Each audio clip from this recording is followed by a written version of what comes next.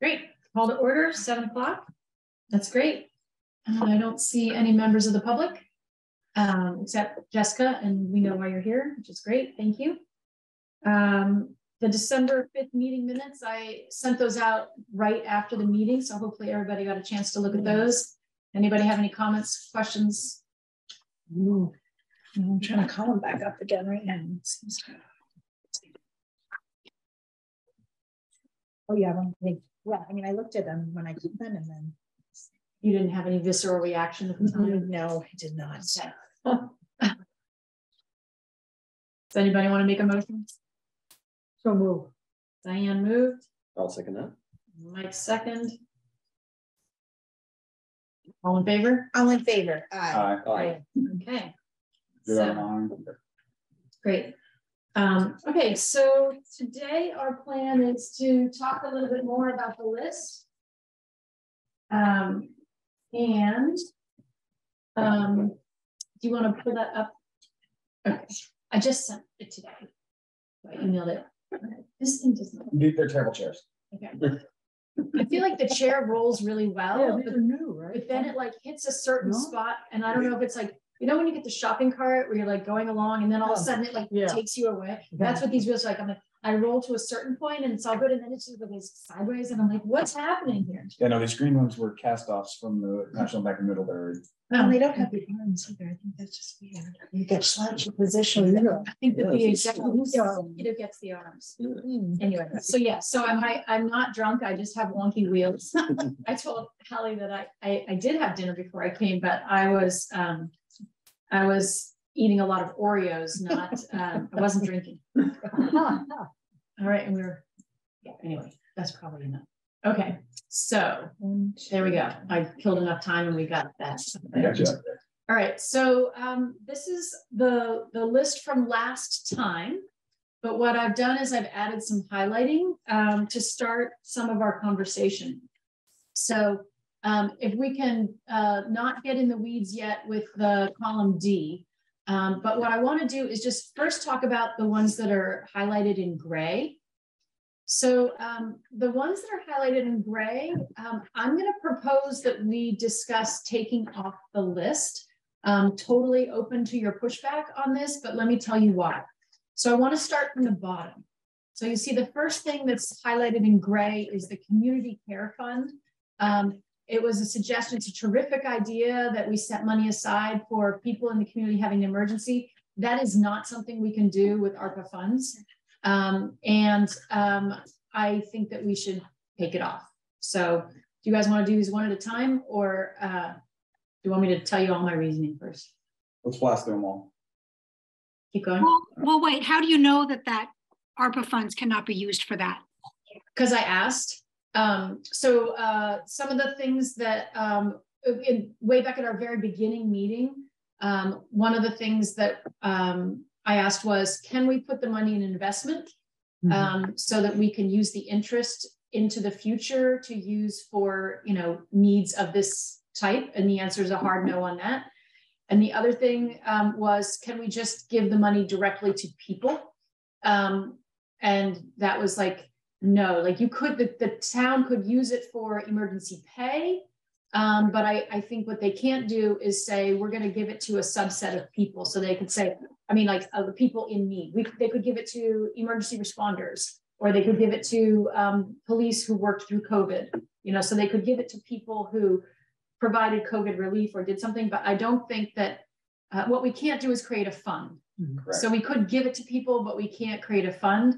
And the other thing is that not only are we not allowed to create a fund to use in the future, but this also would be something that require oversight, and somebody would have to manage it, receive the requests, consider it. And I think that would be an awkward thing for certainly the town administrator or the select board to put themselves in as being the arbiter of who in the community needs money.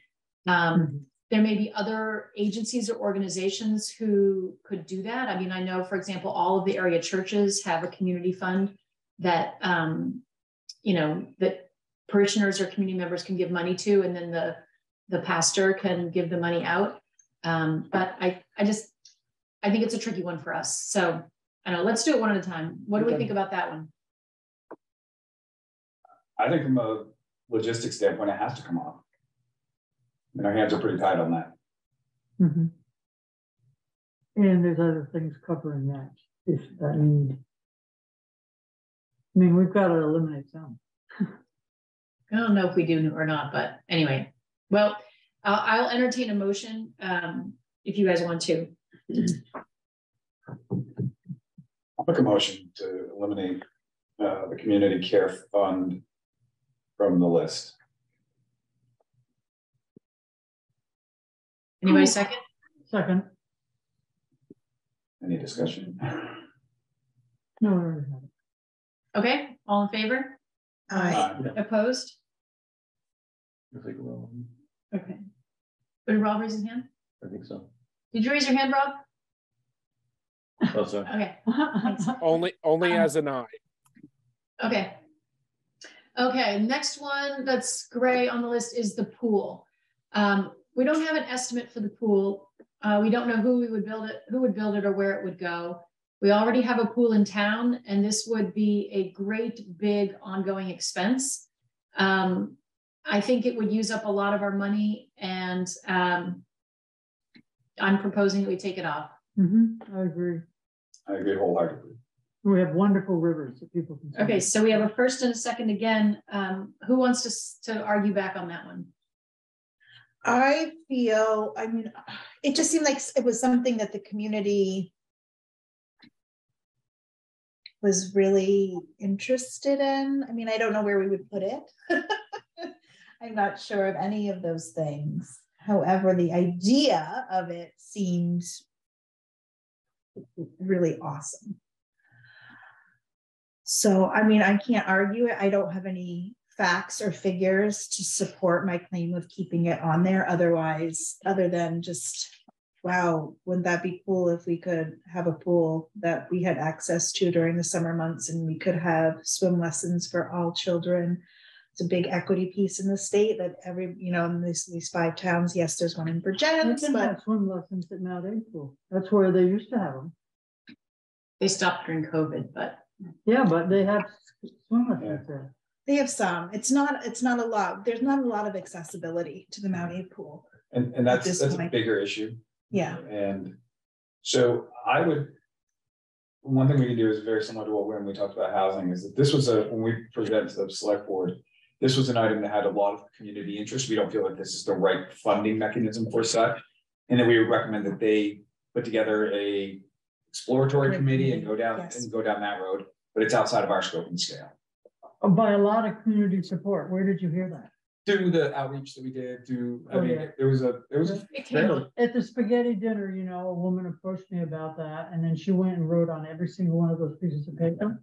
And so Some may have he kept looked going. He had a lot of interest in it, and a couple of her friends, but I didn't hear much else. no, we saw probably, I'd say, 6 or more people do the postcard drop off, the comic cards. Yeah. And at different times too. So it wasn't we like, have a bunch of them, yeah. But it is a big ongoing Well, expense. Yeah. And to your point, Chris, you know, one of the things that's also on our agenda tonight is to talk about the way we make our recommendations to the select board. And so anything that we take off this list tonight, I think will be, so we have this list, then we have our second tier. Anything we take off this list tonight, I think has a narrative section in between those 2 tiers that says, these would have been on our first list, but they're not, and here's why.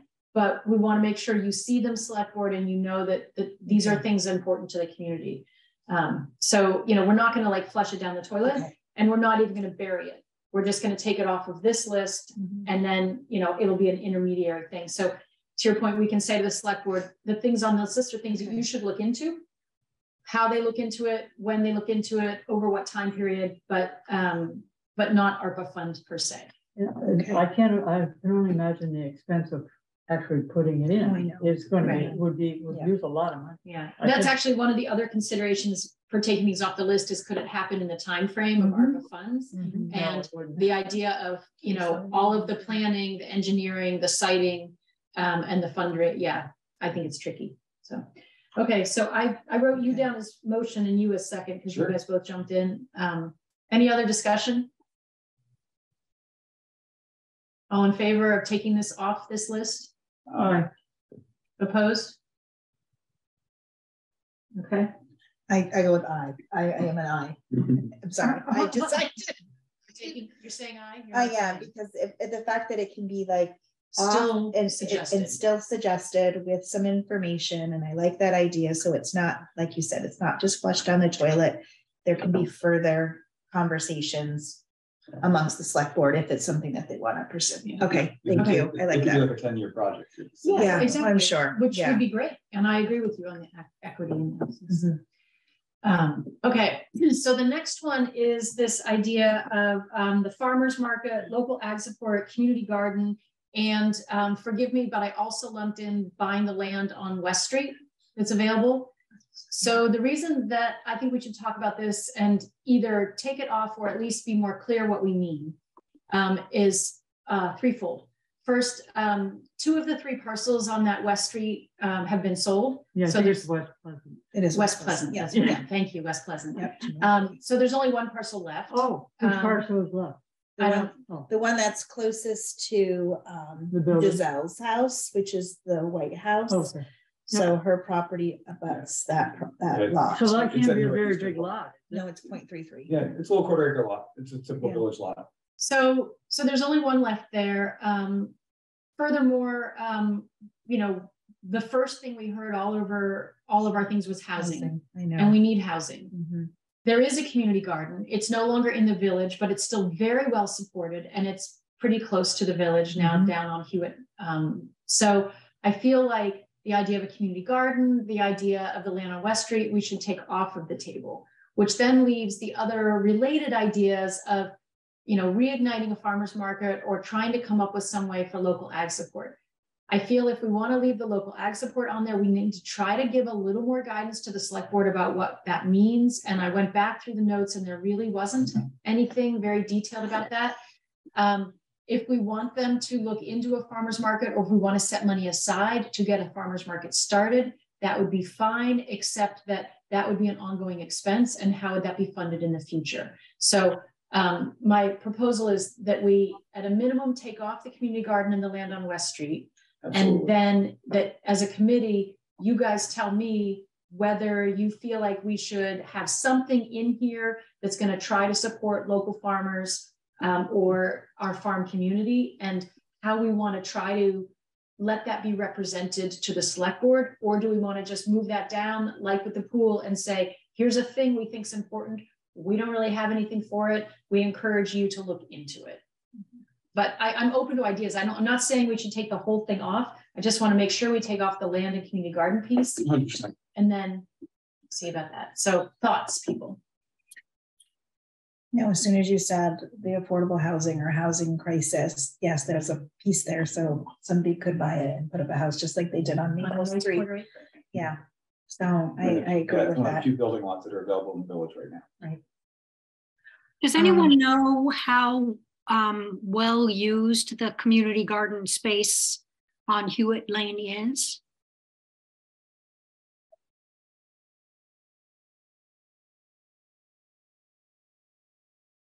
Is anyone talking? I can't hear anyone. You're muted. Let's retry again. Helen, can you hear me? Now, oh, briefly. Yes.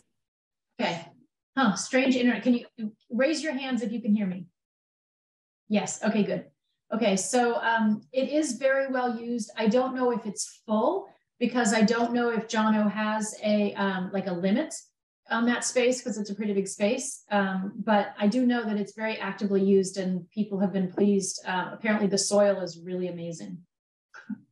Okay, so my other thought on that, on this whole line item, is that one of the points in the article in the last Addison Independent from Jessica's students was mental health issues and mental health concerns that arose during COVID, lockdown, quarantine, et cetera, et cetera.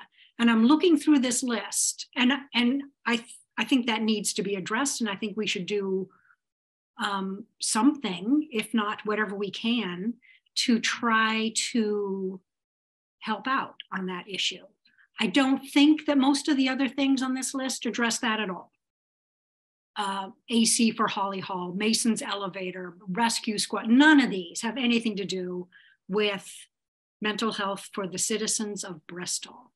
And therefore, I thought the pool, which actually could be a very good community center, lots of activity, fun, relaxation, great. Farmers market, a chance to interact with friends and neighbors. Okay, so if we eliminate those, the only thing left that might encourage neighborly interaction is the skate park. So I just want to make a plea for not ignoring that aspect of ARPA and the consequences of COVID.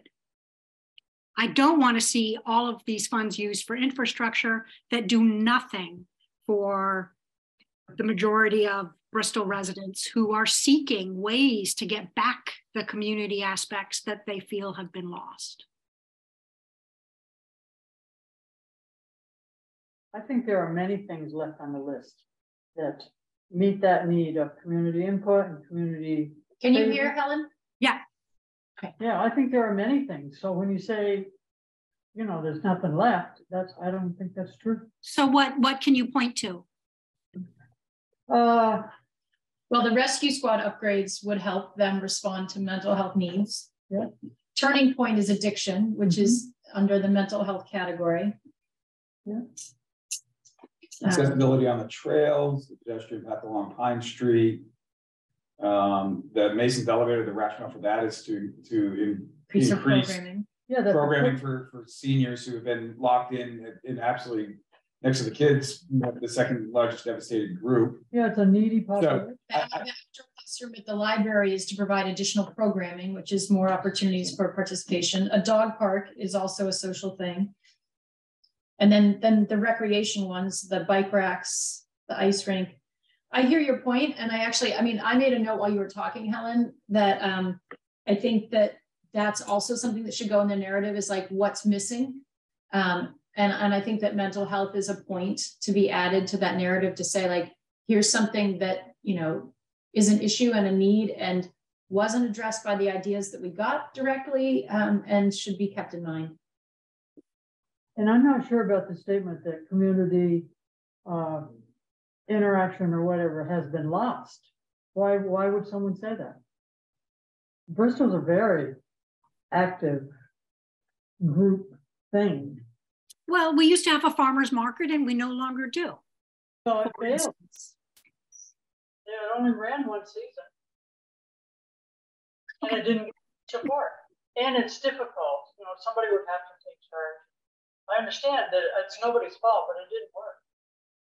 There weren't enough vendors, people didn't come. Well, maybe that's part of the narrative. Like in the summertime, there's the music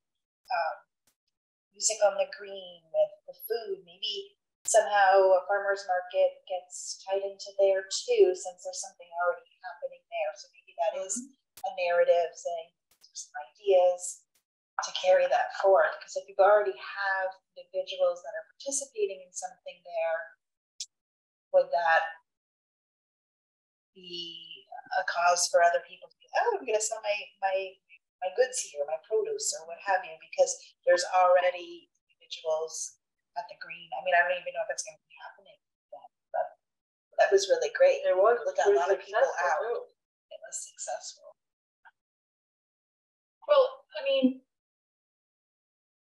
could we leave farmers market on the list with a nominal amount, $5,000 or $10,000, and encourage the select board to figure out how to support local farmers or encourage them to make connections with buyers, and whether they do that by, even if it's just a one-off, whether they give it to Bristol Core and try to get them to hire somebody to run a summer farmers market, or give it to a local farmer and see if that person will spearhead. Or Crooked Ladle, who's actually running the Monday night thing. So I have no problems leaving at that. Like I said, put a $5-10 grand at it, and with that expectation that this is seed money to rekindle that program. Yeah, How and where, we don't know. It may take a group. Maybe there's just a group of citizens who are really interested and they could vote together. I'd be good with that. So, but we leave it farmers market and local ag support. Like the point of the farmers market is not just so that community members can buy healthy food. It's also so that we're supporting our local farmers and giving them an added marketing opportunity. And big piece of that is finding out how many of the local farmers actually want to do it again. That was one of the things that Joe ran into when she ran it previously in town. Is it was hard finding. Yeah, it was hard finding. I mean, when best time for the farmers market is harvest time. It's when they have the least amount of time. So I think it would be great to have a marker there with the expectation of, hey, if this can work, we have some funds set aside that it can be applied to that. So in that manner. No question. You know, like how there's the Peace Garden, that's run solely by volunteers. Is that correct? So maybe this is something like that. Do we, during town meeting, do we give money to the Peace Garden or no? No. So it's just a volunteer. It was a group thing that was interested. that really wanted it to happen. So maybe there is money on the budget, I believe. Okay. Like when something, like if bench rots. Okay. I believe But that. I think that they get their own plans. So yeah, that's. All right, so does that feel, I mean, I want to capture the spirit, Helen, of your point to make sure that I think even more importantly than just not taking out the farmers market and the local ag is that we do highlight mental health for something we want to see the select board keep on their radar screen. But if we put an amount in here and encourage them to focus on trying to find somebody to reignite that, but we set aside the community garden and the land on Pleasant Street, does that feel like it addresses the spirit of what you're hoping to see? Yes, you did. Okay. Okay. So can I hear a motion? Sure. I'll make a motion that we strike the Union Garden land on West Pleasant Garden from item 54 and meet the farmers market with $5,000. I second. Further discussion? All in favor? So the next gray one is the public restrooms. This makes our town employees nervous is an understatement, Allison. I was not able to get any figures for it, so I don't have an estimate of how much it would cost. I feel like this is one that I personally put in. I just feel like it's an equity issue. I feel like it's really important. But it's possible that we could resolve this somewhat with signage, letting people in the community know where they can access bathrooms through local businesses or municipal buildings during the day. And that might be a step in that direction. And I'd be willing to, let this be in the narrative that goes to the select board to say like, hey, this is an equity issue. If you want to be an equitable community in the long run, this is a big deal, and have them think about it. But I'm not feeling like we have enough. I just feel like it's a big black hole. And I know that it's going to be hard for our community leaders to get behind at this point. So that's why I was suggesting that we demote it to a narrative recommendation rather than yes. Absolutely. I know because you were one of the people who were like, because the public restroom law sounds great. The downside to it is it goes against one of the things we talked about not wanting. It's going to be an ongoing, expensive venture with no funding mechanism after year one when we build it.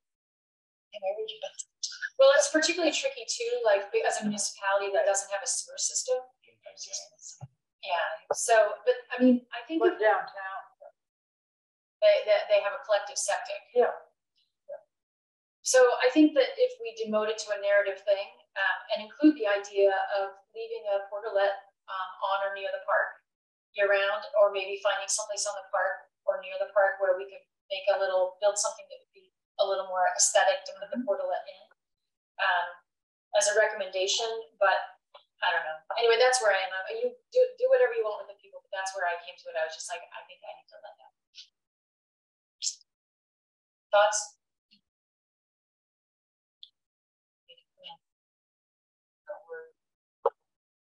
Well, just leave a portalet, I guess, and then someone would have to. Well, yeah, if you get a portalet, then the monthly fee you pay, they service it once a week, they stock it, they clean it. We do that at the rec park now. We leave a handicap accessible portalet, sort of, 3 season. What's the monthly? I don't know. Is it, sorry, are you finding that people are respectful with it? Yeah, respectful enough. And it does get serviced once a week. So just from my history of field, and you all have had the luxury of dealing with that, it wasn't respected. It was tipped over on a regular basis. And the horror story I got for you is one day went over to push it back up. As I'm walking up to the door, there's 2 little kids calling out, covered in blue. they had been in it when it got tipped. And so I'm expecting them, like, what are you doing? Like, this is the coolest playhouse. So, yeah, so there's nothing better than standing ankle deep writing one of these things. Nice. Just. Well, anyway, back to our thing. Would you like to make the motion to take it out? Sure. I mean, I'll make a motion to restrict the public restrooms list at this point. I'll second that motion. Any other discussion? All in favor? You opposed? Okay. Is it important that we have this be a consensus? No, I don't think so. Okay. I think this is the first time this has happened, so I don't know how I put this in the minutes. Well, you can say one declination or whatever. Yeah. Right. One nay. There's 6 of us, so it's 5 yea, 1 nay. 2. 7. Do I vote? Yeah.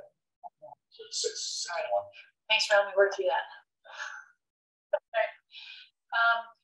Next one on the possible takeoff is affordable housing, senior housing. We've had this on here, but we don't have anything for it. So I think it's just got to go. And I don't even think we need a motion because we just don't have anything. I'm sorry, I missed it. Affordable senior. It says affordable housing / senior housing.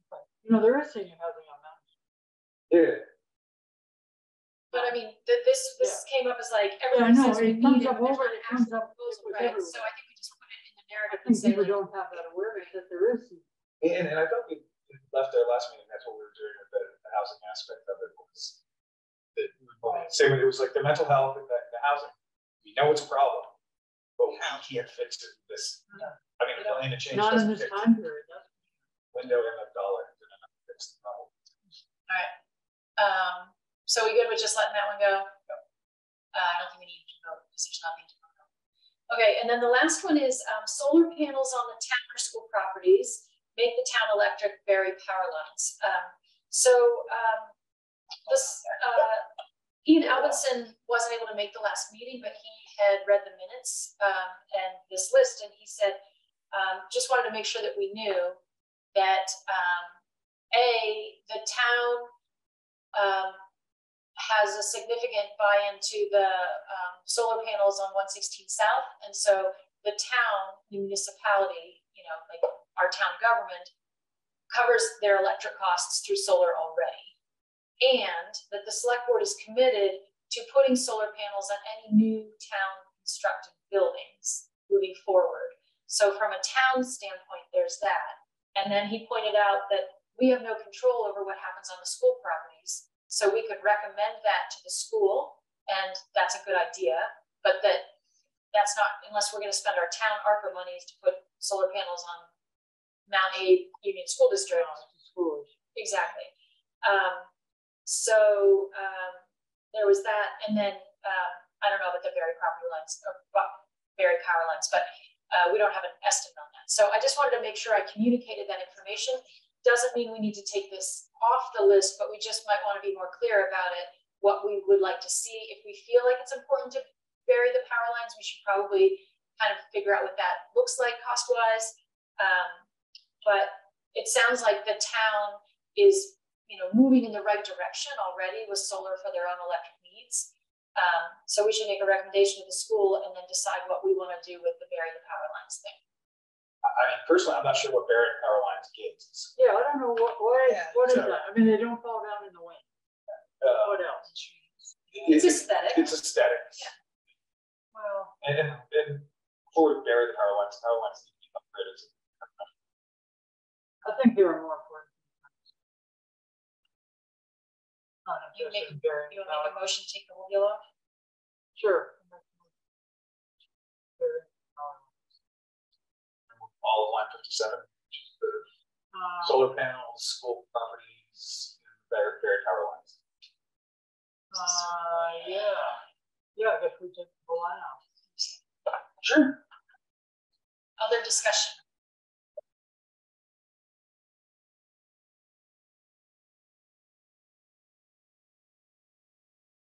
All in favor? Aye. Okay, the ones in yellow are just highlighted because they had something to do with housing, childcare, or transportation, which were our top three. And I say housing because Wren's Nest got in touch with me last week, and they are amending their proposal. So remember, they had come to us with a proposal to build facilities so that they could be more permanently based and expand their childcare.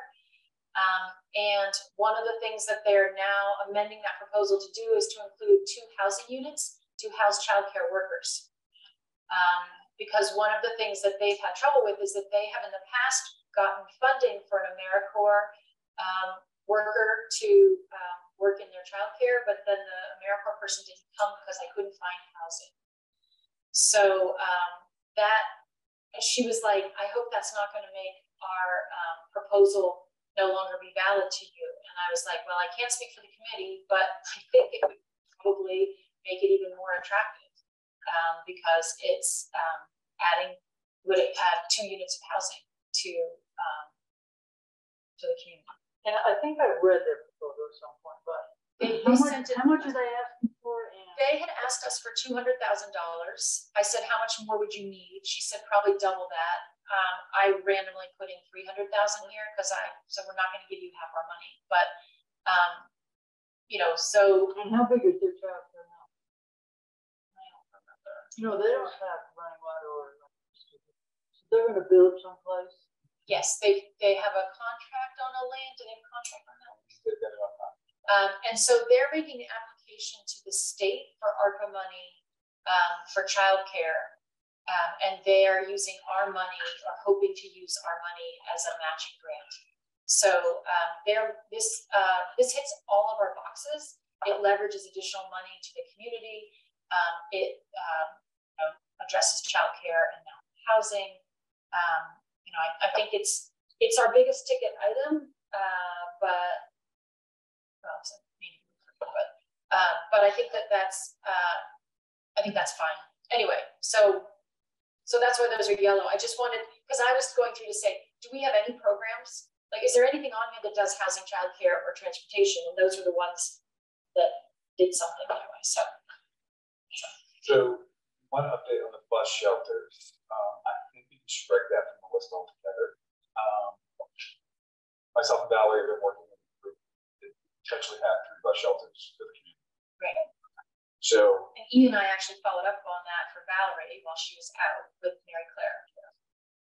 But we will have to put in the pads or prepare the things. So where is that?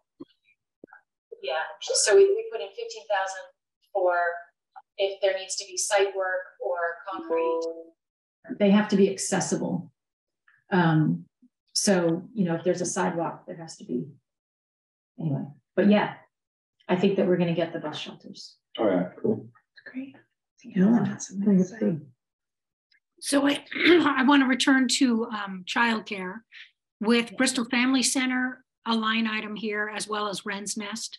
And I'm just wondering if we have any idea what the need is. Is providing funding for both of these excessive? Well, Bristol Family Center, they wanted money to upgrade their. Sorry, didn't hear what you said.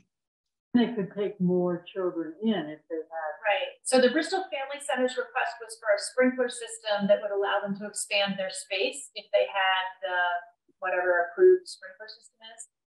So that would add more childcare. But the answer, Helen, is no, we wouldn't saturate the childcare market. We'd still be short. And particularly for infant. So because Wren's Nest isn't proposing infant care, Bristol Family Center does have infant care, and they might be able to expand that somewhat.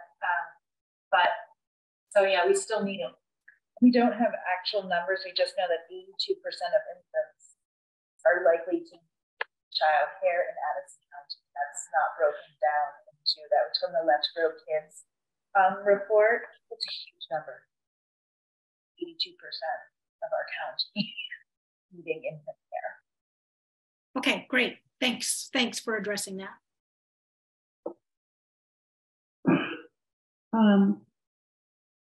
So the next thing in conversation about this list is to move to column D and just look at these wildly napkin sketched numbers. Okay, so just to be clear that none of these numbers is really very good. But to the extent that we have it, some of them are better than others. So the rescue squad upgrades is 130,000. That's from the horse's mouth. So that's actually from the rescue squad. The grant writing position, they put in at $50,000. And if we went ahead with that, you know, yes, we would be breaking our rule of an ongoing fund, but the idea would be that it might fund itself. Or confused by that one so much. It's going to fund itself. Why are we funding? I mean, Well, because you need to have the person Yes, here, because they have to write a grant for the next year, right? They're not going to get a grant that retroactively pays them. right, and they probably won't get a grant. So unlike academia, where you write out a proposal and you have a percentage of it for administration, this wouldn't do that. But if the person was getting paid $50,000 and they wrote grants in excess of 100 or more, then they would essentially be funding their position, and it would be worthwhile. So that would be for the select board to decide. We have one skeptical face. I'm not skeptical. Good job. I just think it's I'm not certain how ARPA money, this is an ARPA issue. This is a pipe dream that a few folks have had that they wanted to do this, and then they shoehorned it into the suggestion that that's my only complaint with it. I get it. I mean, again, this is something the select board would have to approve. Right. So I don't know if that's a fair characterization of this process. No, but especially given the way that we all scored these surveys, and it's now the second highest according to survey. So to suggest that it was I take a little bit of concern with that. Tongue in cheek. It was more that. I see though, Chris, like I feel like the grant writing position can actually address a whole bunch of things that we're putting in our narrative and our tier 2. So, you know, we're going to the select board and we're saying we got 500 ideas. We've got 50 of them that we think are valid. We want you to fund 20. These 30 ideas, something ought to happen with those in the next 10 years. What are you going to do about that? And they're going to say, we're not going to do anything about it because we don't have any time. And Valerie's up to her eyeballs. And, you know, so I feel like funding the grant writing assistant, we say, we want you to do all 50 of these. Use the ARPA money on this, have that grant writer get their butt in gear and fund this. I see it as a way to bring a ton of money to town. And my concern would be, could we even find somebody who would do it? But if we could, so I know what you're saying. And I agree that we said we didn't want to do an ongoing thing, but I feel like this is one area where I think it could be a game changer, or not a game changer, more, I think it just could make our list get get it done. Right. But anyway, that's me. Well, what Ian said to me was, you know, it falls to him because nobody else really wants to do it, the grant writing, and that's not part of his job description, and he's very, very busy. You know, he does a lot of stuff for the town. Well, a lot of volunteers write grants for the town, and they have. Yep. For, I mean, you know, time. Yep. And so when you have volunteers who are able and willing to do that, it's awesome. And when you don't, oh well. Well, but if you offered a position, maybe somebody would. That's what we could hope. I think it'd be Worth awesome. a try. And my other concern is, so we seeded with 50 grand and it doesn't work and it doesn't pan out. Well, I know it's. sometimes that happens. I know the other things as I look at them here, it's like, these are things we know as we look at them that this X, Y, and Z, these things are actually going to happen. We see things that when it's done, it might work. I just have Could you say that within like a year if it's not? Well, we'd only fund it for a year anyway. That's all we Yeah, can and then it fund. would have to be budgeted. But even within that year, if you can't, like, there's nobody to step up that money would go and then somewhere we'll else. just go back. Yeah, Yeah. exactly. Yeah, so we'd lose it if we don't. Right. So where would we? Yeah. I see Well, what we you're wouldn't use it because they could funnel it to some other thing. I mean, it's not like we'd actually lose the money. The money will get, it's if they can't hire somebody, they'll go. Jessica's got her hand up. Sorry, I forget to look up there sometimes. No worries. Normally I would 100% agree with Chris just because I hate funding like positions that are ongoing expenses with benefits and things like that out of grant funding like this. But in this particular case, it might actually be something good to do for the year. And I guess when I look at all of these ideas that we've come up with and that we plan to pass to the select board, we already know that ARPA funding is only going to fund a small portion of this, but they're really good ideas. And if we hired somebody to be a grant writer for the year, there's tons of money coming in right now through all these different programs. It's just hard for me to imagine that we have the capacity to apply for all of these grants. And so it might be worthwhile to think about this as an ARPA funded position to find funding for these extra ARPA ideas that we just can't fund through our limited funding. So that would be the only thing I would suggest, is that normally I would agree that you don't want a staff position, but in this case, it might be seen as sort of part of moving these ideas to the select board to say, let's also try to fund a position that can find all of these sources of funding, like the EV stations and things like that. We know that there's state and federal money coming in for that, broadband expansion, and to be able to have somebody write grants for the town of Bristol and divert some of that money to our community might be really helpful. That's my 2 cents. Yeah, or I'll just add, and even if it was just conceptualized, at least in that first year, is seeking matching funding for the things that the select board's trying to fund, right? I mean, these are back of the envelope calculations, but there's often overages that go, like if their job in that first year was, this is the list that we want, go find the extra money, right? I mean, it's even clear, even with our big ticket Wren's Nest, right? Like even that's not enough, and they're using that to leverage other money. If I remember earlier, one of the things we wanted to do was try to leverage the funds. This is essentially paying somebody to leverage it for us. And it might not work. You're absolutely right. True. Right. And again, it goes against one of my very hardcore core things is an ongoing added expense to the community. And that's part of, I think, where I have the hardest time with this is it's not a one and done. I mean, yes, technically it is, we're just gonna dump 50 grand, but the following year it's picked up by the taxpayers. And that's where I have the hardest time with that. So that's my 2 cents on it. I'm good. How do you want to go ahead? Do you want to, like when we voted to take things off, we said there was 1 nay. Do we want to just have a narrative that say, although we have concerns, or do we want to make it stronger than that?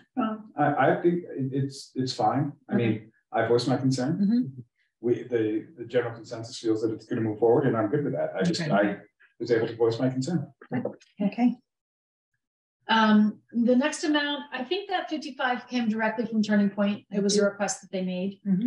They are getting other ARPA monies. From other towns, From other towns, right? Didn't they ask? But also from other sources. I think other as ARPA well. sources. Okay. We can leave this money as is, and just let the select board deal with it as they may. But that was where that money came from. I've written in the 90,000 for Bristol Family Center for their.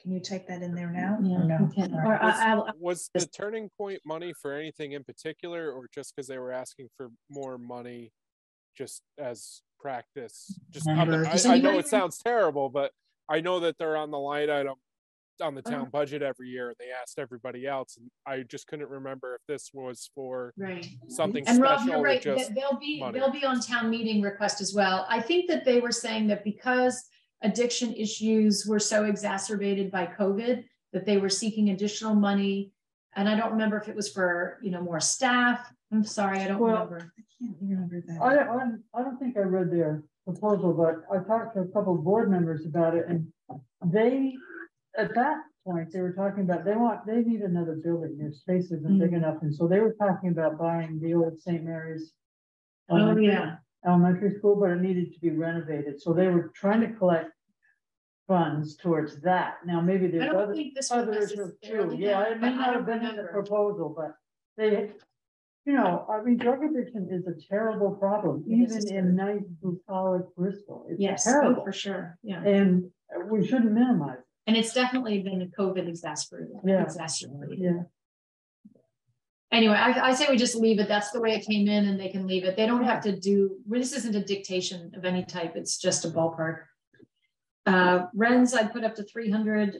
They haven't come with a fresh proposal. They may before we actually end up going to the select board. The bus shelters. I have one broad question, which is like, if we give the select, are we going to give the select board these numbers? Is that our plan? Or is this just for us? Well, so great question. We haven't decided that, and we don't have to. But here's where we are in the process. I wanted to look at these numbers so that we can have a conversation about how we move forward with our proposal to the select board. Because if we have napkin numbers, that helps us decide, can we propose all of these? Sure. Or not all of them. So that's just sort of where I'm heading with this. And so whether we actually put numbers to it when we give it to the select board or not, I think it will be helpful for them if we do, such as it is whatever we have, but they may not be these exact numbers. Yeah, I only worry because I just worry on some level, I don't want to send like a message that we're sort of tacitly approving. Like we think that an amount, like it should get this much, whereas this should get that much. And I don't know if that's just a way that we convey the message. Because that was like a pretty loose $100,000 increase, which might totally be justified. But if it's 10% of our budget that we're like, we're gonna just do that as well. Like, I don't want that to be the message that necessarily it sends, right? I think giving them a sense of what it might cost, and maybe just a disclaimer that ultimately exactly asked for or considered possible amount. Yeah, exactly. And then they should and we can talk about the wording too of the report to them. Perfect. Yeah. So I just wanted to clarify that. Porter, have you did a quick addition of any of this? Yes, that's down there at the bottom. Which now we've taken some things out and put some things in, but it's a little over 1.1 million. So we only have 1.2, right? We have 1.1. Oh, 1.1. So anyway, so we're like 300,000. Yeah. So bus shelters 15. We took out that one. Air conditioning for Holly Hall. I think the 50,000 was actually air conditioning for Holly Hall. We don't really know. Nobody has any idea. I think that is it's some kind of an infrastructure thing, but that would benefit the whole. Just keep going. Library after classroom, that is a number from the library. Mason's elevator, that's a number from the Masons. Electric charging stations is an estimate of our matching grant for this state grant program. How many is that for? What? How many is that for? I don't know. Do you know? No idea. Can't remember. Okay. Or I don't think I ever knew, actually. Is that important, Rob? Do you want me to ask? Well, I was just curious. It was plural, so I was curious. And just want to know. I will ask that question. The skate park. That says 15,000 for a roof. I think it was 150,000. 15,000? No, I thought they were looking more in the 50 grand range to resurface it and rebuild the structures. That would make sense. Oh, I think this was just to put in a little mini one for littler kids. Yeah, to repair what's there. And that's the ice skating, which I'd like to talk about. I have questions about that. So I personally would like to see that number just on our numbers here. 50 grand, I think, is a realistic number to bring that park up to what they need. Because it needs to be, the entire thing needs to be resurfaced. Exactly. Almost all of the structures need to be rebuilt. Okay, Yeah. so we'll change that to 50. The pedestrian path along Pine Street, we have no numbers. So can I say something about that? So I thought that the committee, there's a pedestrian bike committee, and I thought that they were doing some work on that. There was a study done, right? Wasn't there study on a sidewalk for Pine Street? That was the Munsell, scope. And No, that's a different. Okay. They do them all the time. There's study scoping studies. There was a Munsell one. Okay. There was one done for Pine Street. Because I thought the idea was to have the wordage, I don't know, white lines, so that when cars come and you're walking in the right, just like a pedestrian area. So is that what that is, or that this is something else in addition to that? So what's the theory behind it is we're tearing up Pine Street next year. Okay. Putting a water line in. Okay. The town didn't budget to widen that road 6-8 feet. Instead of trying to figure out how to put a sidewalk down the road, if you widen that road 6 to 8 feet, then paint a pedestrian stripe. But there's no money in that project when they pave it. And that project's already planned. Yeah, and the project itself is paid for. Right. So I know, just need an extra bit of money. And there was some pushback initially from Valerie on it, and then she's out at the moment. So I felt that would be a very simple. Do you have any idea what a ballpark we could throw at that would be? What pavement is. And again, since you're repaving already, I mean, you're probably 100 grand. So here's the thing with that is, we did hear a lot about walking in town. Oh yeah. And when I was at the dump that day, a lot of people talked about walkers and, pedestrian path on Pine Street. The study said that to put a sidewalk on Pine Street was going to be millions of dollars. So it got completely panned. Right. But now we have to do this water line work anyway. And if we could piggyback on that. So if we gave the select board a cherry, to sort of dangle as, look, when you're doing this already, because timing wise, now's when you do it. Right. So we would just simply, yes, you're just putting extra space, just make it a little wider and then visually distinguish it. It's not going to be a curb. It's not going to be a sidewalk. So that if a large truck was trying to get into the Bristol Works, they still have the ability to use it. The other thing it hopefully would do would be those that are walking down that road. Yeah, keep them stay in one place. Corral them in one spot. I mean, I walk down that a few times a week, and you look down it, and it's just like people. It's like y'all just stay. I mean, stay on one side of the road. That's what you're saying. I see. So the project is already happening. This is just to get a little, just a fine tuning. Just a fine tuning. Take advantage of the Interesting. opportunity. Well, I feel like that is something. I mean, there's so many people that are on Pine Street walking. It increases. It's such a good thing. I'll add clarity, like do something when you're putting in the water lines to make pedestrians safer. Oh yeah, that sounds great. Okay, could be a different design on the paint job. Right. Yeah. We threw in 5,000 for the farmers market ag support. The accessibility on trails is blank. So from a Bristol Trail Network standpoint, I've been working for a couple of years on a 10-year plan to create genuinely accessible recreation paths on town properties. So where we are right now is I had a very tentative study that regional planning did looking at the parks that I was interested in. The next step is I'm working with a group at the state that has technical assistance money available for health equity. And that will probably then lead to an engineering study, which would then lead to construction estimates and then grants for doing it. So if there was going to be any money for this, it would be for an engineering study to evaluate multiple parks. I had one engineering study done at Memorial Park. It was about $5,000 or $6,000. So what do you think? $6,000 per park for an engineering study for accessible paths? Does that sound normal? That would be probably close. Okay, so $30,000 or $40,000 here would be construction, what do you call those? Engineering study. Yeah. Yeah, it's just gonna be a study on it on the front end. That's all it is. Because that's all we can do, especially in the window we have. Exactly. Again, Oh yeah, we could never get to actual construction in our ARPA window. Okay. But it would be somebody going out, looking at the land, surveying it, saying you need X, Y, and Z in order to make this more accessible. Right, so you get an engineering design and then you can go to a contractor and say, give me a construction estimate to do this engineered plan. So it's all the checks. Exactly. That's all what the boxes that need. 10-year plan for accessibility. Right. Don't need a wheelchair anytime soon. Okay. Okay. So you're saying 40,000? Yeah.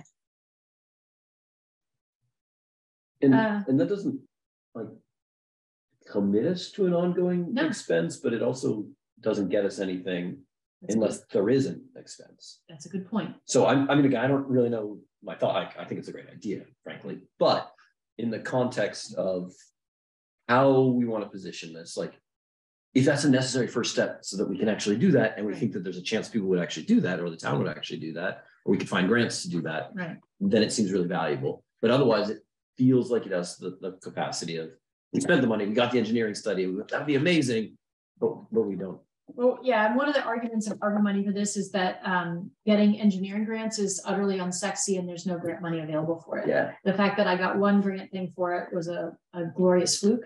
Sure. And the only reason was because Memorial Park is closed. And so this private foundation in Middlebury that has connection here was like, we'll fund that. Yeah. And it's one that needs to be upgraded. Yeah. That's a huge. Well, this won't fix that problem. I know. So the PA for the 4th of July, which would hopefully be a mobile one that the town could use in other venues as well. Yeah, I talked to Meredith. I was with their thought for to replace their very aging rapid PA. How much does it, would it cost? 7,500. 7,500 to do it all. And then a message board, which could be somewhere in town, maybe fire station or maybe Walgreens Shaw's. There were different ideas that came in. Maybe $20,000. Yeah, what we looked at it in the past. All right, ladies and gentlemen, the roof over the ice rink. Please explain this to me. Well, Because of the snowfall, if we ever get one, people have to go over and shovel it. And so, you know, it falls to volunteers and people just wanted relief. well, also when you flood and you put ice down and it freezes, so that's a really big volunteer effort. And you don't want snow falling. it's not just the snow, it's the sun. So when the sun beats on it, you get melty spots. Right. So the ice gets wrecked. And if there were a roof over the rink, then it could be a pavilion space that could be used for a farmer's market in the summer, or it could have more 3-season use because now it's a covered space. So like think COVID, think outdoor social distancing. What type of circulation? It's just a roof. It's just a roof. Just a roof. Yeah. So there's still wind, there's still rain getting in there. Sure. So It would just be a pavilion. But it would be better than nothing.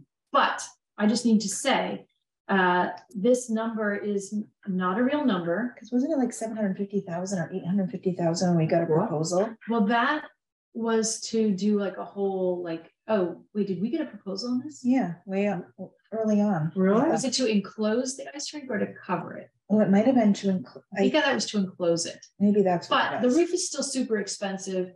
It's not town property. Actually, is it? Don't even go there. But Yeah, don't even start.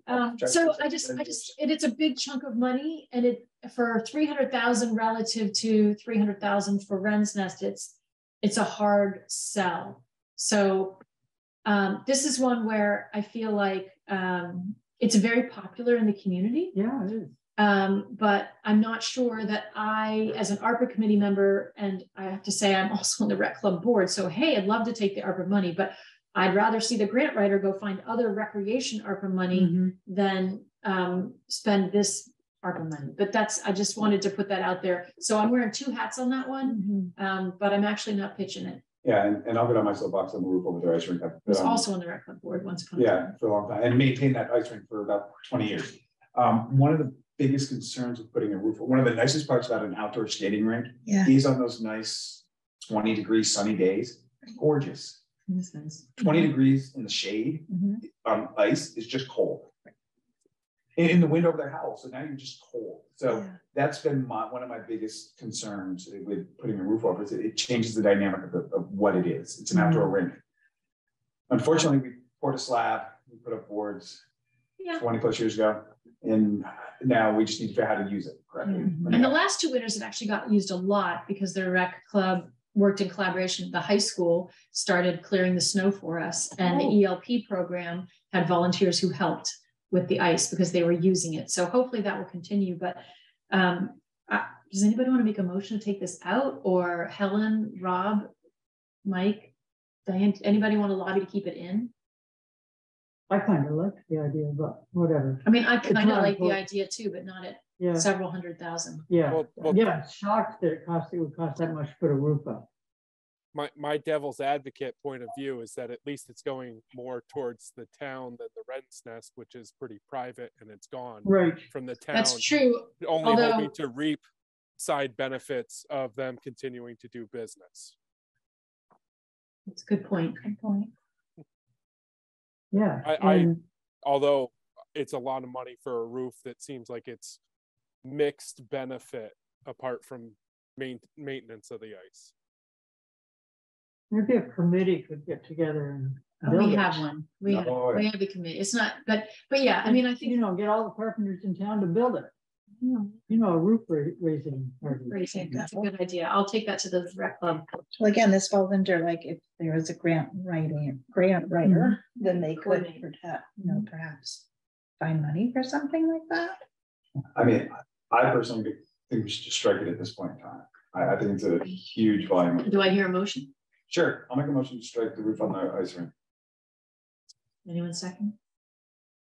Yeah, I'll second that with the idea that it kind of falls into that narrative section. I think it's a really great idea, but I saw that number 2 and I went, ooh.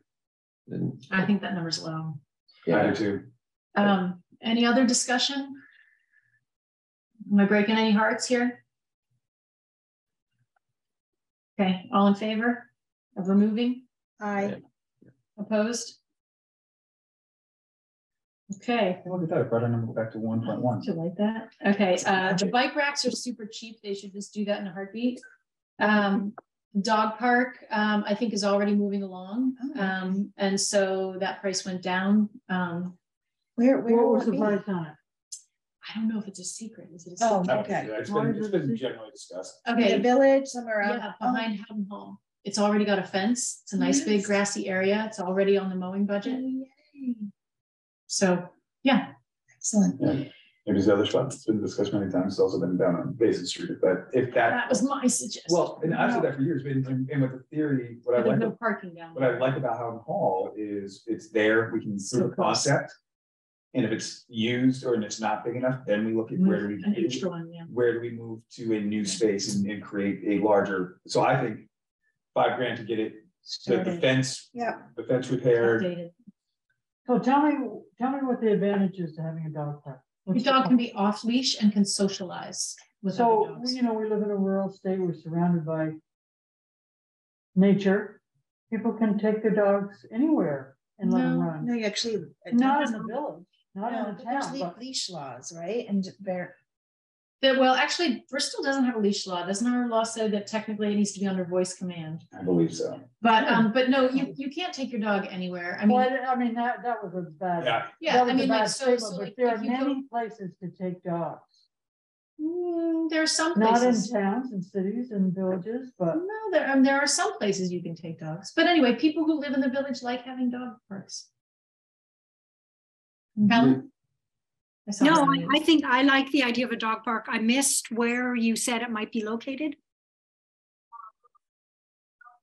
Nope, can't hear you. Behind Houghton Hall. Do you know where Houghton Hall is? Yeah. Yeah. So there's a grassy, what is it? Almost a third of an acre back there. Rather Oh, close to it's that. tiny. Okay, so we're talking about a very small dog park. You could throw a tennis ball, but your foxhound is not going to have a lot of running. perfect for small dogs. Small and medium. Wow. I would propose trying to find a bigger space. The proponent, whoever is advocating or proposing this. I think that if we think a dog park is fine, we just leave it in there and that's not really our problem. I think the plan again is that they start with town hall, proof of concept, and if it isn't large enough, there are other opportunities in the community where they can. And it might limit the dog poop at school playground where the kids are running around in the rec field, in the park with the green, where the kids are running. And you want to propose putting up dog poop bag dispensers? Oh, okay, so yes and no. So here's the issue with that. So when my daughter lives in Pittsburgh, they have her building is very dog friendly, and there's hundreds of apartments in the same. But they also have just about every green space. There's a minimum of 2 dispensers everywhere with trash buckets underneath that. They also have building maintenance that goes out twice a day and empties the bucket. So that's the issue is you put all the dispenser bags you want, and then people pick up their poop, they tie it off and set it right there at the bottom of it. That's what we need game cameras. Who are those people? Like everybody in the world says who are those people, but somebody must be that person. Have you ever met anybody in your life who would do that? Yeah. Private property. There was a spot we were driving through to go out looking at some hunting stuff. And we noticed there was like 6 or 8 little dog poop bags on the corner of this person's property. And I'm like, and the people who own it, I'm like, they don't pick up it's their land. They just let their dog run free on it. And coming back through, there was a woman walking her dog and carrying her little bag and stopped and put it with her other ones. Huh. What are you doing? Well, I don't want to carry him all the way home. I'm like, so the landlord? I'm like, what did she say? Well, a lot of let me just roll.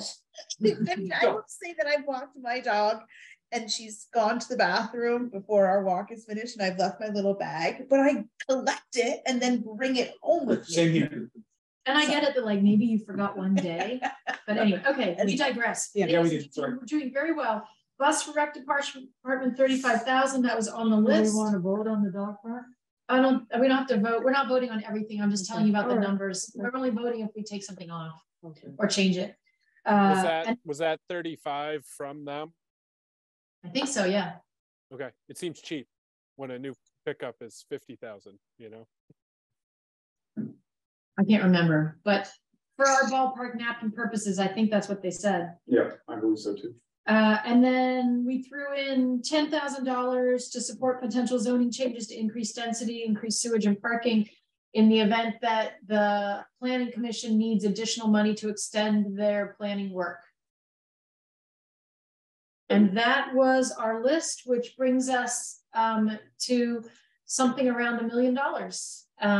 And again, we may or may not give these actual numbers to the select board, but the purpose of this exercise was, if we're good with this list right now, then I'm proposing that this is the list that we tidy up a little bit and send out to the community through Front Porch Forum in a ranking. So we can say, hey, everybody, thanks for all your ideas and support and input last summer.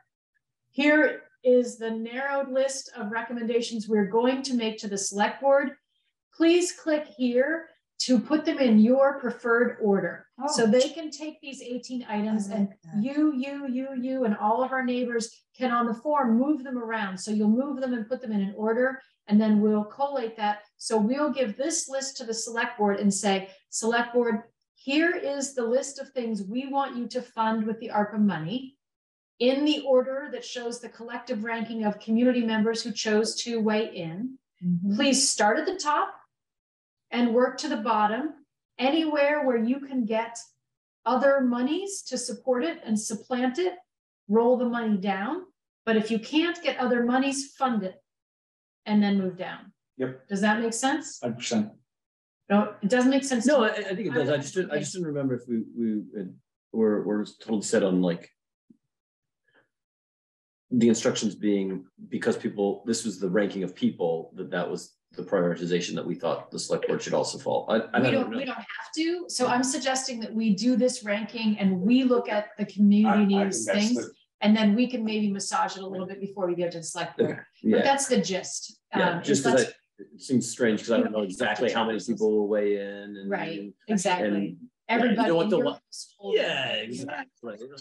So I think you're right. And I actually, and to your point, that's part of the reason why I did the yellow is because I feel like, and I think that the other thing is that we might say to the select board, the yellow you have to do, And then like for crying out loud, buy the bike racks, right? You know, like take the little things and be like, just knock it off. Yeah. Like don't sweat the small stuff. Yeah. And it was so yeah, that's what we'll talk about next month. Perfect. Yeah. Then I have no concerns. Which leads us very nicely along our agenda is, so we've discussed the list. That's our process to collect public input. And if you guys are good, I'll just take this list and I'll do that. And that'll go out on Front Porch Forum in 2 weeks, and we'll get that, or a week, and we'll get that back and have that. And then the only other thing I had before we hear from Jessica's students is, one thing on this. So remember that the amount, so it came out to around $1 million or so. I just want to put this idea out there, and you guys can be like, no, or oh, interesting, or yes, absolutely. Bristol has $1.1 million. You guys probably read the article in the Addison Independent, right? Bristol doing much more engagement with the community than any other place. Our select board, bless their little hearts, has sat on the money and not spent it out from under us, and has been very, very patient, which other select boards have not even considered being. They may have some priorities or thoughts that aren't reflected in any of this information. And I had an idea, which is, what if we said to them, Bristol has $1.1 million. Point one, y'all have at it. Do what you want to do. Take $1 million and do this. It's just a thought. Well, I think we should address that issue, because I have this fear that we're going to give them their recommendations and then they'll just do what they want. I don't think they will. And that's what the people have said to me in the community is, what difference does it make? They're going to do what they want. I don't think they will, because there's too much. Like everybody on the select board, and I don't think that's going to happen. I've seen it happen, but I don't think they will here, because there's been a lot of visibility. We did that, like we created that visibility, and not just in town, but also through the county. So I think that they've gotten kudos for their process, i.e. they got kudos for letting us do our work. And I think that would be a little more egg on their face than, I don't think they will. And if they do, we'll scream and yell. But I would be willing to sort of have a part of that money. It's just a thought. Anyway, I'm curious, Rob, Helen. So point one is 100,000? 100,000. I think the values that are in the chart in column D, many of them are approximates, and they may come out to be more. And if we give, quote unquote, give the select board whatever, $100,000 to do whatever they want with, we may find that, oh, well, now we can't afford the bike racks and whatever.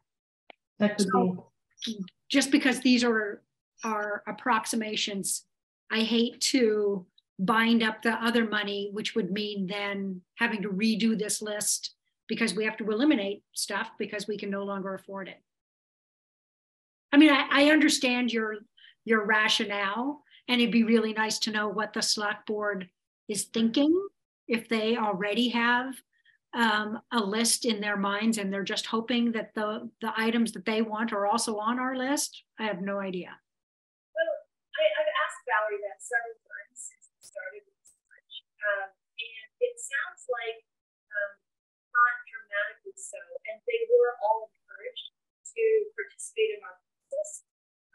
So, you know, they had the opportunity in any meeting to tell Valerie an idea, to ask pictures, to tell me the 2 times I went, to send a postcard or tell us or go to anything. And the only one who did, to my knowledge, is me. And the only thing that I can feel really strongly about that I'm aware of that's not on this is that the town financial management system and some of its software systems are really, really directly out of date. And that's not a sexy project that needs to see. I can't remember what the things were. I mean, if you remember any. You guys, I can't hear much of anything that you're saying. You're coming in and out. The sound tonight has been pretty awful. I don't know what's different about previous meetings versus tonight. And Rob, are you having trouble? Can we check our plugs? It's not, I mean, it is what it is. Yeah. Well, it's different than usual.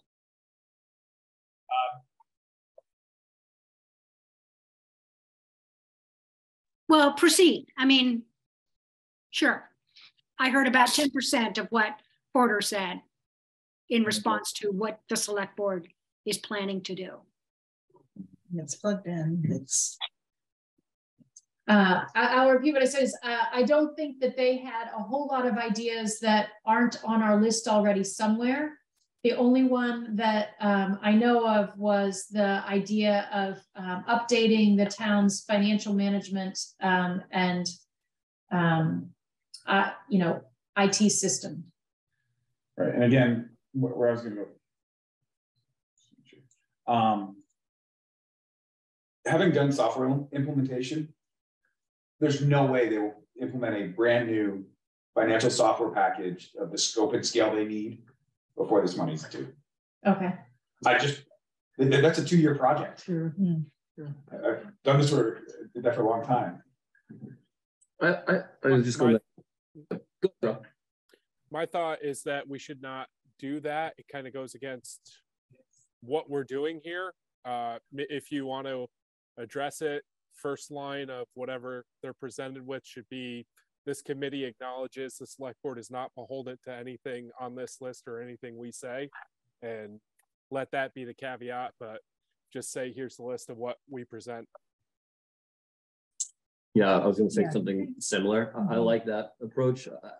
Porter, I fully understand where you're coming from, and I think in an ideal world, that's a great solution, but I fear it might come off as sort of presumptuous that we get to dictate something that maybe we don't, right? And I would worry, it wasn't our charge, and I'd hate for them to leave with a sour taste in their mouths, in the sense of, like, they did open this up, they appointed the committee, like they engaged in the process, and so maybe to have that line that says, we realize that you're not, but we really encourage you to stick with this process that you set up, might be a way to just keep that goodwill going, so that maybe they do something like this again the next time there's a big decision to be made. There's just so much data that was collected, so much work that went into this. And then I think it's just going to be so great to put it out there to the community again, because I feel like I talked to somebody today, they're like, when are we going to hear anything else about it? And I said, it's coming. You're going to have a say, like, you're going to be able to, like,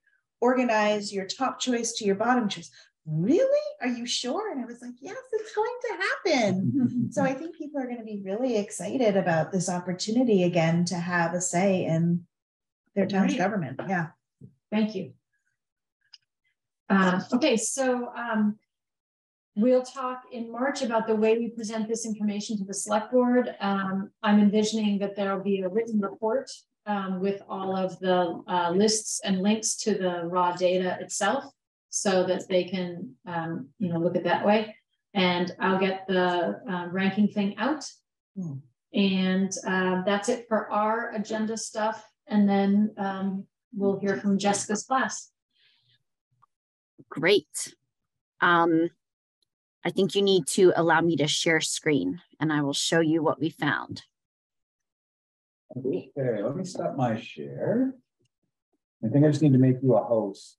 Yeah, that's probably the easiest way. I get so distracted by that. You now host. Okay. Yep. Okay. So we presented these findings to the Bristol Select Board. So they have seen these results. And basically what we did was we just shared with them, you know, how we basically collected this data. And, you know, I have to point out that we did this during a semester. So it was fast, about like 6 weeks worth of work. And also we weren't able to really try to get a large response rate. We, you know, sent reminders and things like that, but we just sort of had to take what we could get. So with those caveats in place, we tried to figure out with a survey of citizens in Addison County, select board members in Addison County, and then a deep dive with interviews with select board members in Middlebury, Bristol, Virgins, and Weybridge. And then we also talked to people like the Vermont League of Cities and Towns. They have Katie, their ARPA person. So we tried to gather all these sources of information to answer this big question about how are select board members making decisions about spending ARPA money, and is there a role for public participation in these decisions? And so you all know this data, but it's amazing. Some of the select boards are still really struggling just with the process. So this is the larger process. And what we saw was that most towns have done what Bristol did. Bristol did it first, but the other towns all did the same thing where they sort of rolled that money into their budgets as revenue replacement so that they don't necessarily have to account for all of the ARPA spending. So what we found was both Middlebury and Virgins have sort of taken the approach of this money is now in our budget and we're just going to decide how to spend it in the same way that we decide how to budget, right? So it's just yet another revenue stream and there's nothing really that special about it. And so what Middlebury has done is they have already put that money in their town budget. Public Works is using it on their budget requests, and there's nothing special there, right? So it's just for whatever their normal expenses would be. One thing that they did decide, though, was that they had pulled a little bit of money out for Maple Broadband. But again, you can see these are all infrastructure, public works funding that they're using this money for. For Virgins, they had originally decided that they wanted to do that, but they since, I don't want to say it's because we have been talking with them a lot, but they are discussing creating a framework like you all have created, like a matrix, trying to talk about what would their goals be, how should they spend this money. And originally they were saying they didn't want public participation, but now they're saying that maybe they would like that. So we'll see when we talk to them on January 10th what they want to do in the future. But basically what they were saying is something similar to what Middlebury's select board was saying, which is we primarily view this money as part of our budget. It's going to go for infrastructure. But in Virgins, they're also saying more of what you all are saying, which is, can we get something more out of this funding rather than just another sidewalk or whatever a normal expense would be? Is there something special, some special harm from COVID that we should be able to use this money for? One thing that they're worried about, which you all have been grappling with, is how to prioritize this. There's a lot of things to spend money on. This isn't actually a large source of money if you think about all of the other things they need to fund, like, their water district expenses and all of these things. So they're worried about, how do you prioritize this money? Do you want the money to cover just one thing, or would it just be small amounts of money going for other things? And they're also worried that if they don't commit the money soon with the pace of inflation, that they're actually losing money by sitting on it. So there's also a little bit of time pressure that they're feeling there. So that's where they are right now. And so far, their city manager has proposed a framework for trying to make these decisions. And in the next meeting, they're also going to talk about if they want to get any sort of public input. Weybridge wants public input, but they're really not sure how to get it. And they're also not sure how they want to make these decisions. What they've done so far is they have set aside money for Maple Broadband. They're thinking about Turning Point requests, but Turning Point has also put in requests to get the opioid settlement money that the state's getting, which will also go to the municipalities. And so they were concerned maybe that since Turning Point will have access to other funds that other things wouldn't, that they didn't necessarily want to use ARPA money for Turning Point if they're going to be, giving them money through these other sources. So they haven't decided how they want to move forward with ARPA money at all. And then for Bristol, you all already know all of this information, so we don't have to go through it. But Bristol is the one that has really taken the lead in trying to figure out what sort of priorities we have, how the money should be spent. Does it cover one thing or is it just seed funding for lots of things? And what's the role of public input? And we've collected a lot of public input. So that's sort of, if you think about it on a spectrum, you can see Middlebury's on one end and Bristol's on the other, as far as what is the role of public participation and should the money be spent on anything special or just go into the budget. So that's what we saw. And again, these were all interviews with select board members. So these are the people who are the decision makers.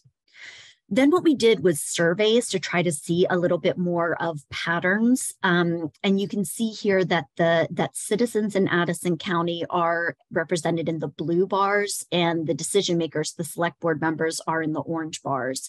And you can see that there are gaps. So when we're asking people, how should this money be spent? What should it be spent on? You can see that the select boards are saying infrastructure, right? That they think that the money should be spent on infrastructure, but that's not the first choice of most citizens.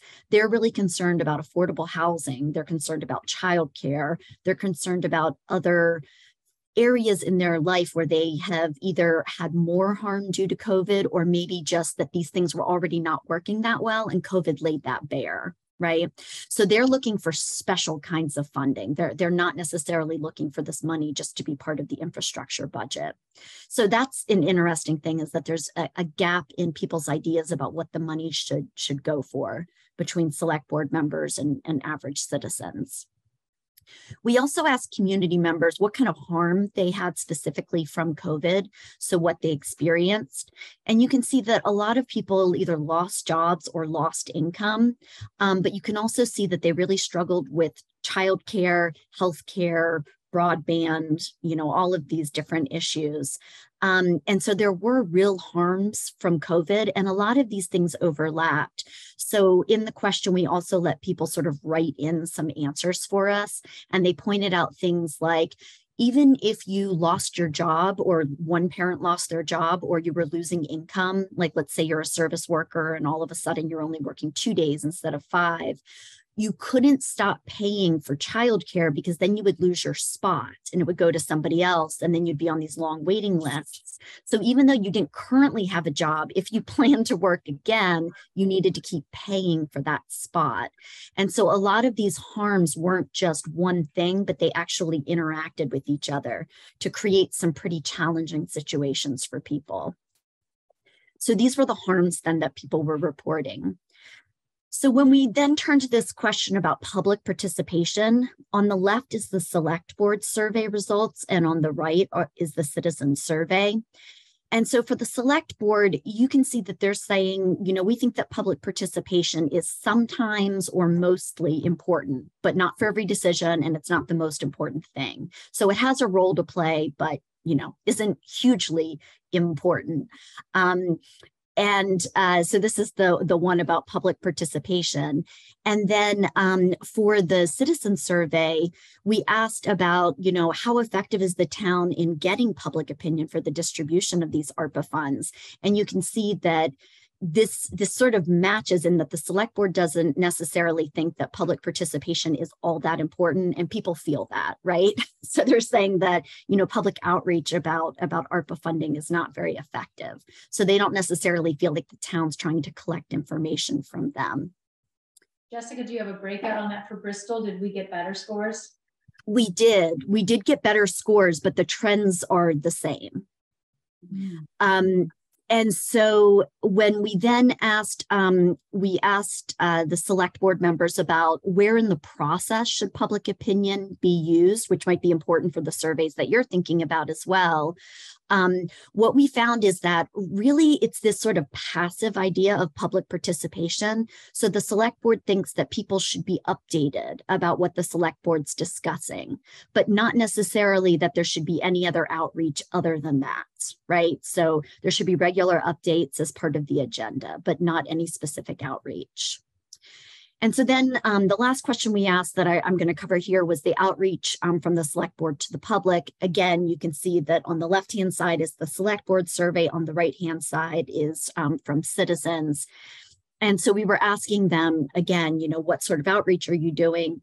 And you can see that, it's that passive outreach of it's a line item on every select board agenda. So Middlebury, Virgins, all of them, they have a line item on every single select board agenda, 5 minutes discussion of ARPA funding, and there's supposed to be updates there.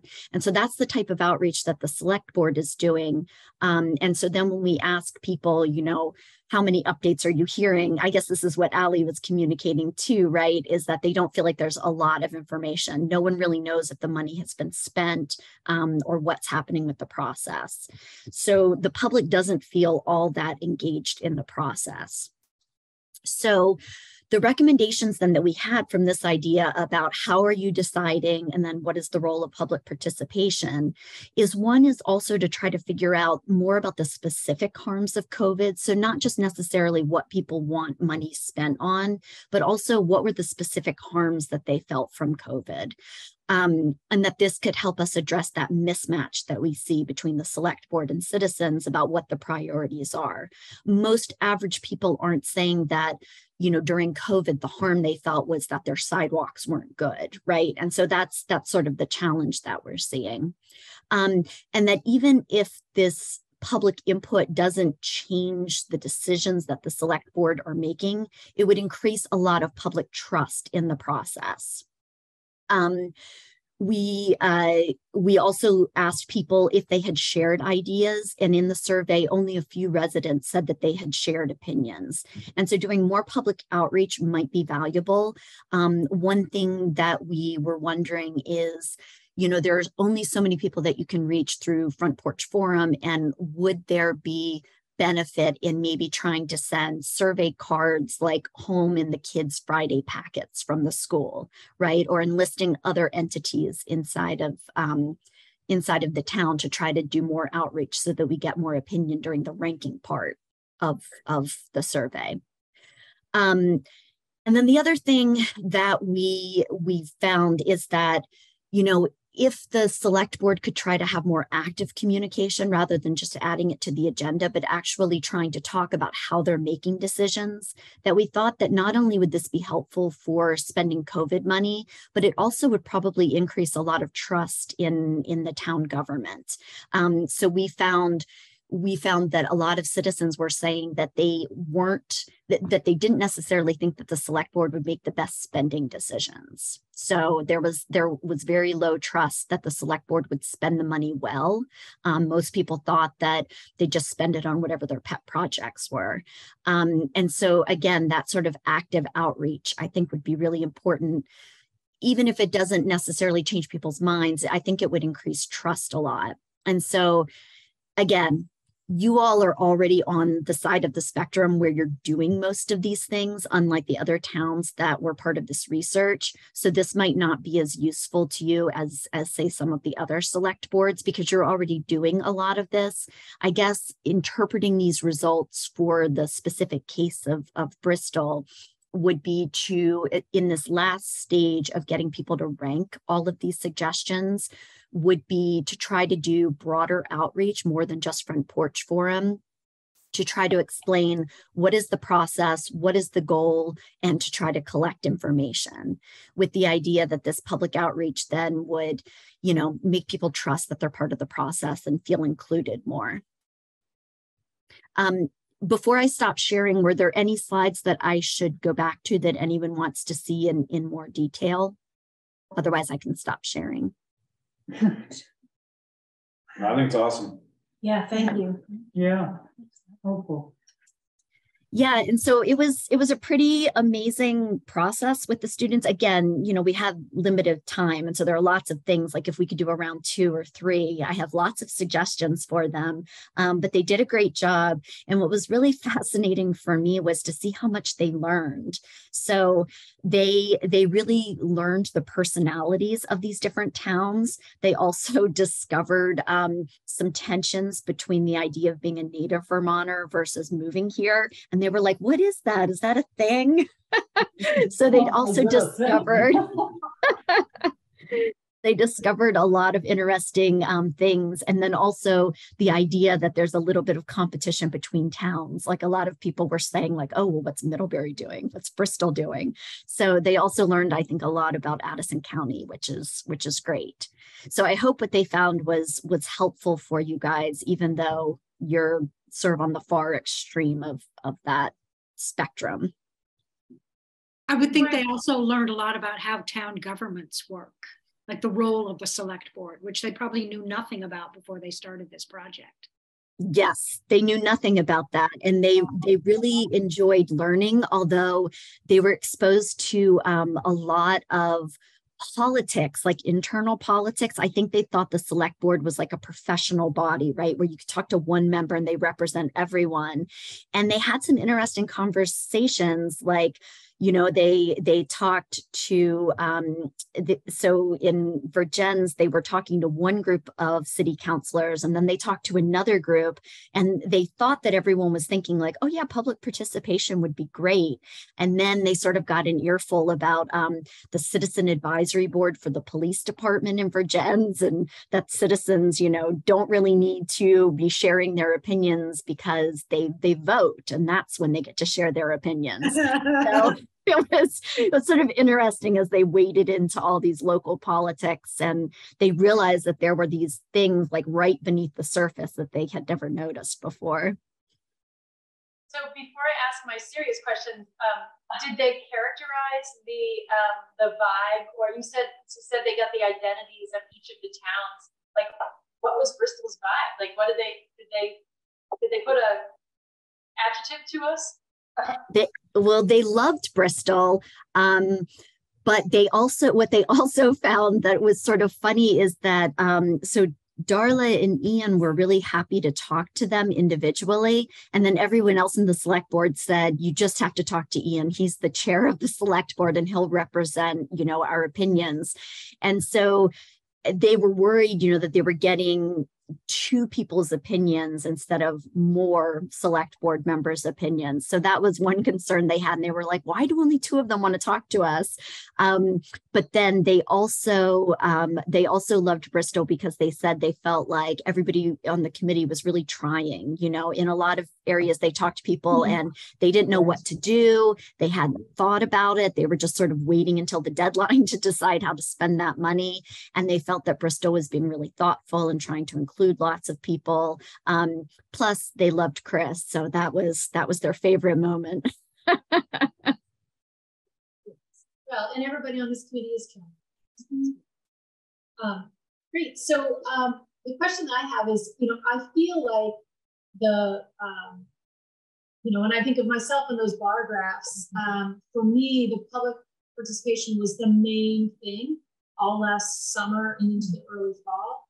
For the ranking, I don't feel like that's as important as a participation piece. It's more of we're circling back and we're giving people a chance to weigh in, and we want them to see where we're coming from and be ready to hear where we're going. So I'm not inclined to, you know, to do a mailing or to stand at the dump and do all that again. But I was thinking, and Ali actually said she wrote a note here on the paper, town meeting.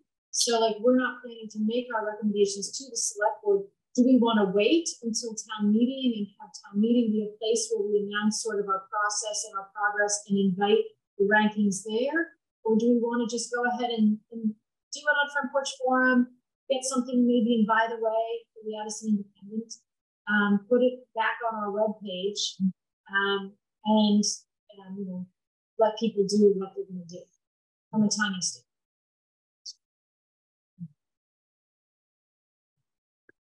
I mean, I think it's up to you how you want to move forward. What we seem to hear from a lot of people was that they felt that the select board already had ideas in mind, and that that they either weren't sure that the select board would listen to their ideas. So what was the point of participating? Or it also seemed like people just weren't really sure what the idea should be. I think we saw that reflected in the survey. Like people wrote topics, but they didn't necessarily write ideas. And so, a lot of people, we had a couple of open comment questions in the survey, and a lot of people said, I don't have an idea. Like, I don't know what to tell. I know what the problem is, but I don't know how to tell them to fix it, right? Like, I don't have an idea. And so I think in some ways the ranking might be easier for people who didn't share an idea because they didn't know one, or they just wrote housing on a postcard.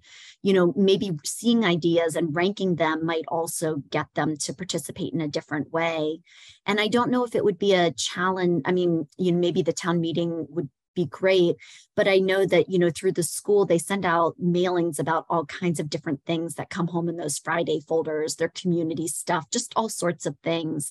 And so I didn't know if it would be possible to either stick a postcard in those folders, or like Jenny at Bristol Elementary School, she just sends it out over the email list, but it goes to all the parents. And so they might choose not to do it, but it might be good outreach saying, we've heard a lot of your ideas and we've narrowed it down to this list. And, we really want to know what matters to you, what you think the priorities are. A lot of the participation that we found wasn't so much people feeling like they wanted an active role. It was just the idea that they felt like somebody cared what the harm was, and, that we're trying to help them, and that there was a process. And I think sometimes that we're all really involved, and so we know what's going on. But for a lot of people, they just don't hear anything and they just don't know. And so it's hard sometimes when, I talk to the select board and they're saying, we hold these meetings, they're on Zoom, they're recorded, there's lots of ways to find out this information. I think it's just hard sometimes for people to know where to go to look, or, feel that they can take time from their days. There's just lots of barriers. And so if there's anything that we could do to lower those barriers a little bit, I think it might be worth it. Not to make a whole bunch of work for us, but if there's like an easy way to do that, it might be good. I think that's great. And we can certainly add that. So we can send it out from Porch Forum, the email at the school, by the way, at the paper, and put a link on our website. And they can also push that to whatever social media they're using still. Well, the town. I know Val's out, but okay. I think Ian has access to that now. Okay. And if there's a link too, like on our social media, like individually, right? We could have a link. We could. Well, so what Bristol. Well, what the hope is that Bristol would start that. It would be it would be on the Bristol Facebook page. Okay. And then we could share that out. Okay, got you. Okay. How I would prefer to see that. Sure. Okay. And again, it's not a binding, it's just a ranking. Oh yeah, totally. Yeah. Because we may get it and go, ooh, that's not even close to where we were headed. But if we're in the ballpark of 1.1 million, then and the select board will do what they're gonna do. Right. Do you have any other ideas for us or recommendations at this point, Jessica, based on our process? Or I don't think she heard you.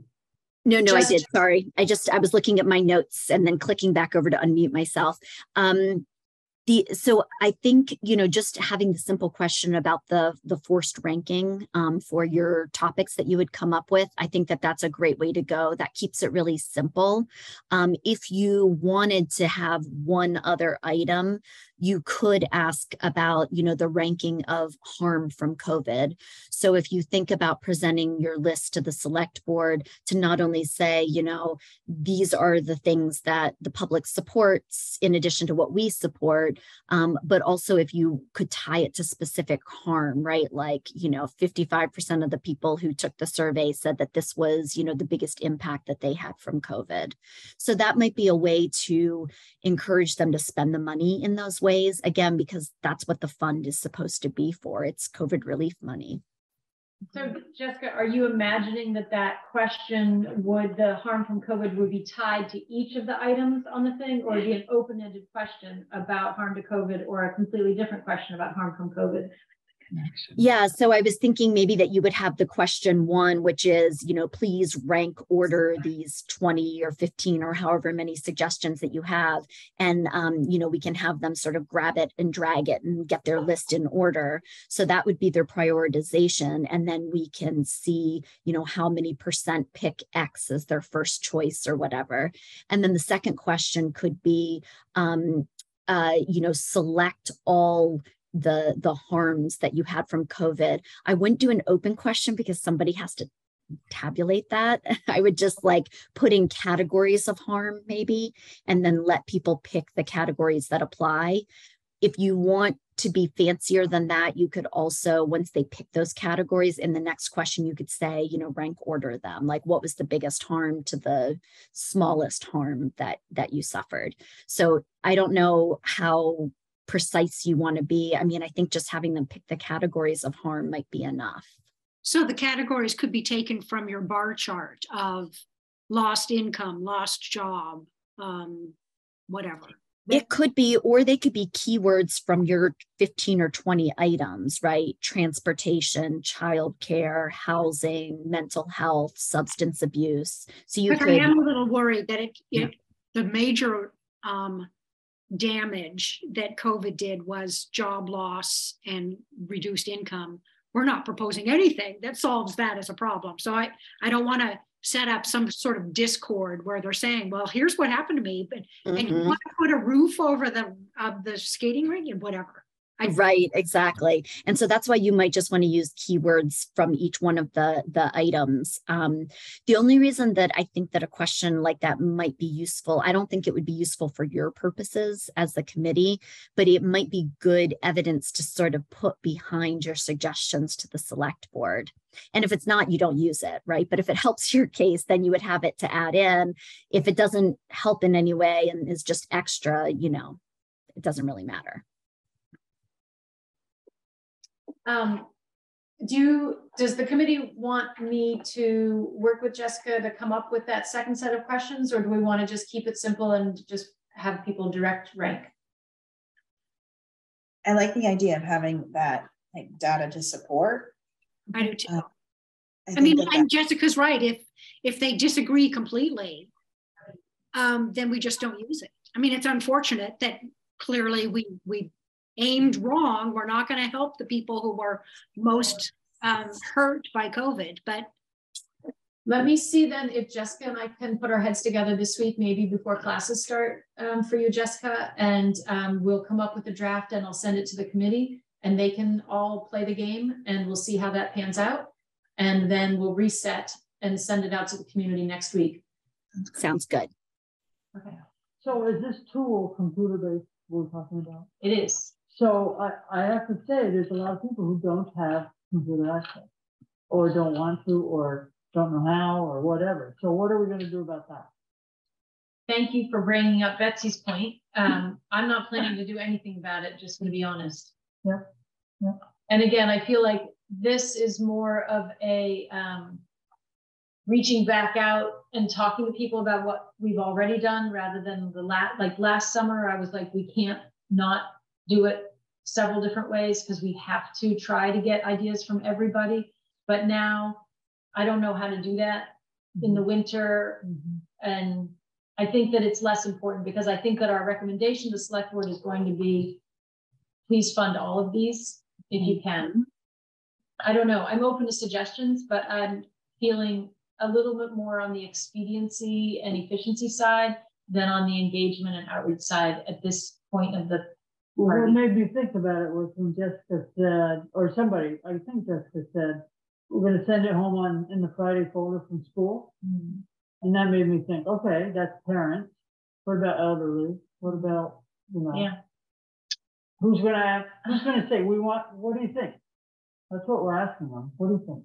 And this is what we did. Well, my thinking about town meeting was simply here's the document with the information for you to get onto your phone or to get onto your computer. So it wasn't like I was thinking that we would have a presentation, like a person to person. I don't know. It's a really great question. Have at town meeting a display or a poster that says here's what we did, here's where we are, here's what we're recommending. That would be a good thing. But it wouldn't, I'm not imagining that town meeting piece being asking for more information. Okay. That's more saying, here's what we've done. Okay. This report will be made to the select board this month.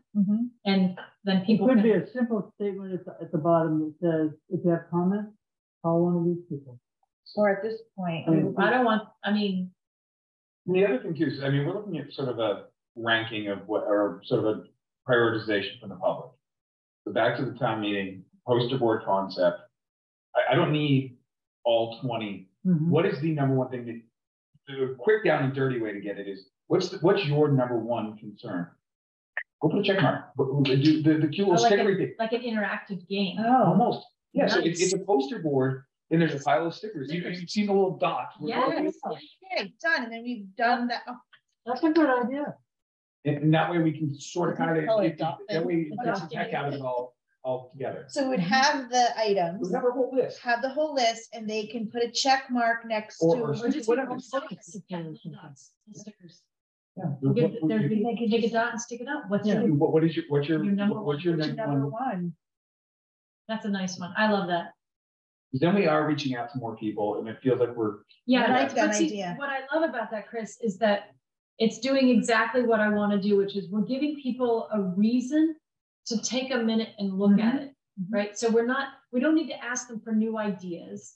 And we don't need to promise them that we're going to do whatever they say. Right. What we're doing is giving them a way to play with it. So it's about engagement. So we're giving them an opportunity to sit and look at it and think about it and maybe talk to their neighbor. Where they put the dot, whether they put the dot, right. if they cheat and put 3 is not the point. And at the bottom. It's about engagement. Yeah, and at the bottom, it's like, if you'd like to get more into more detail, here's a link to the. The report. Yeah. Yeah, they will put the report, That's and great. we can have the report on our website by then. And maybe even in a mailer that Jenny would send out, that I've asked her to send out, and even Front Porch Forum, that we would let people know that this is going to be an opportunity for them, so that they look for it there. Maybe we can drive people to town meeting. Oh, there we go. I would be more inclined to sort of do that as a second when we get closer to the time. Oh yeah, absolutely. Like, yeah, hey, be looking. That's a good point. Yeah. Separate it, because the ranking is a different Right. tool. We're going to Yeah. do the ranking actually in 2 weeks. Right. So that's going to happen before February. And what'll be And then this interesting will is, happen in March. what it'll also give us is 2 comparisons. So Yeah, the town meeting project said, everyone wants us to focus on these 3 things.